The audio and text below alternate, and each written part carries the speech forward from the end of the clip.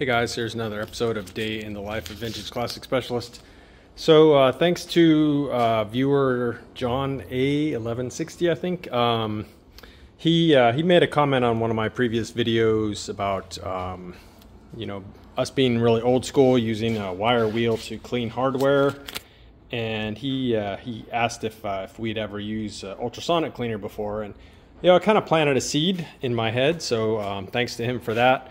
So Harbor Freight was having a sale this weekend, so I went ahead and picked one up. It's a 6-liter, and did a decent amount of research over the weekend as far as what cleaners would kind of suit our need.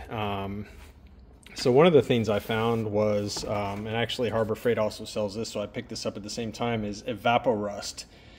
And it does a really good job of removing rust. I tried it on some hardware. I think you can actually use it pretty well without an ultrasonic cleaner, but you may have to let parts soak more, like overnight or many hours. So I had some parts and I went ahead and did them. So first off, what I did was in I guess what I'd call kind of the main part of the tank, or the tank itself actually, I put basically this kind of like knockoff simple green that Harbor Freight sells. I put like a quarter of that, and then the rest just regular water.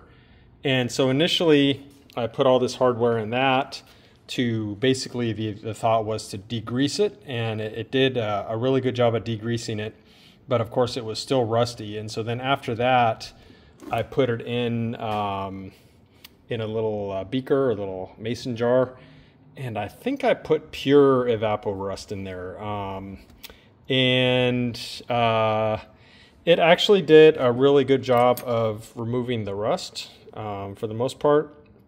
I probably could have left them in there longer. I think I left them in for a total of, I don't know, maybe 20 or 30 minutes. They came out pretty good, but they didn't really have the sort of like white look that you get with the wire wheel, which is more like the head of this bolt that I actually hit with the wire wheel after using the Evapo-Rust in the cleaner. This is really what kind of more what we're going for, and this is what gives us a really nice finish when we have them zinc plated. So I may need to play around a little bit more and see if it's possible to get more of like this finish with some combination of these things.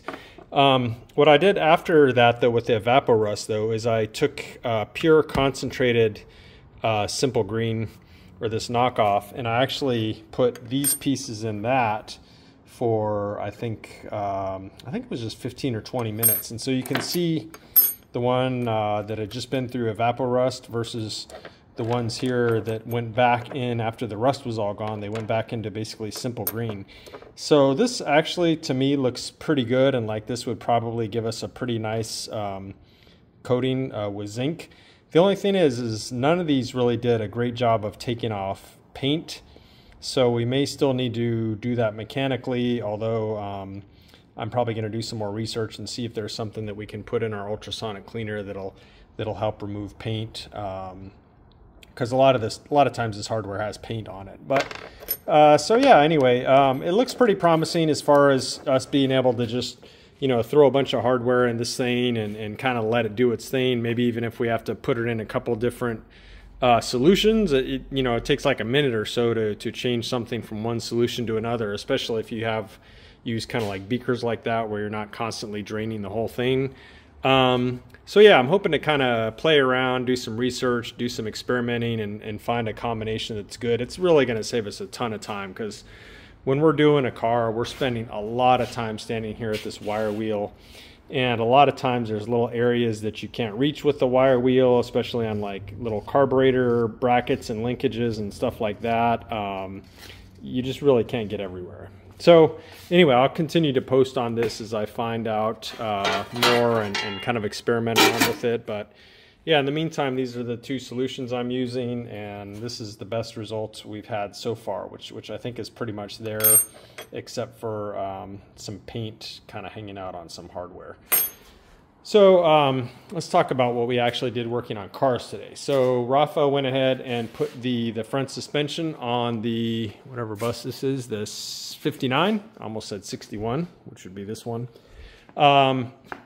Unfortunately, the steering box for this bus, which was rebuilt, and then we had it all painted and everything.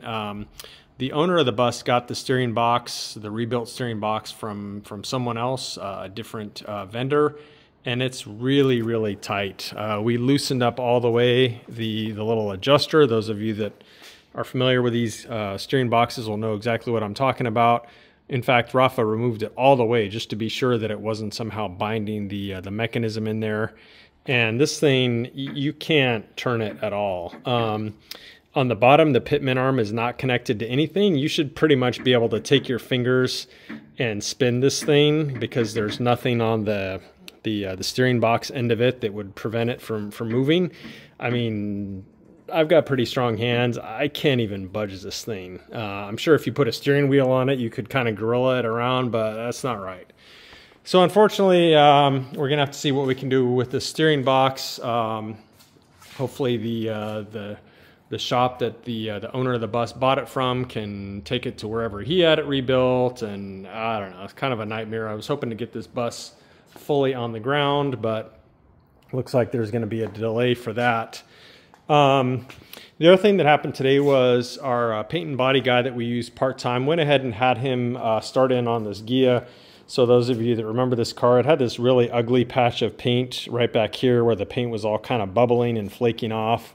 So he took that down to bare metal and smoothed everything out and laid down a coat of primer. We have paint that we had matched to this car. So he'll spray that and blend it and clear coat it in. It's going to look really good.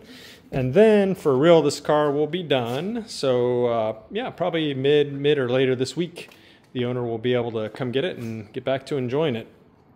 As far as myself, other than, let me find my light. There we go, I'm back. I was really hoping to do all the undercoating and stuff on this today, but I can't because I can't move it. There's a bus still in the way. So I went ahead and started filling in some more holes. Before I was focused on the ones that were kind of on the fender wells. So here and there, because I wanted to do the undercoating under there. There was some in the, basically in the, what would be the under dash area from inside the car.